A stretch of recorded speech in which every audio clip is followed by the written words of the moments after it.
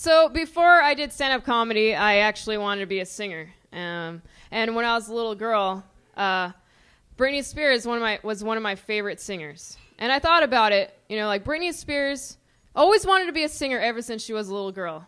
And I thought there had to be times where her family just couldn't stand the sound of her voice. There had to be a time where her mom was driving her in her car and Britney's in the back seat, and her mom's favorite song comes on the radio.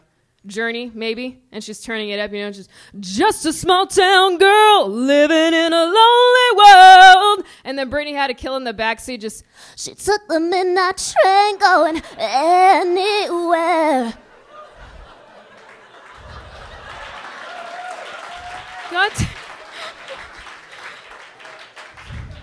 God damn it, Britney.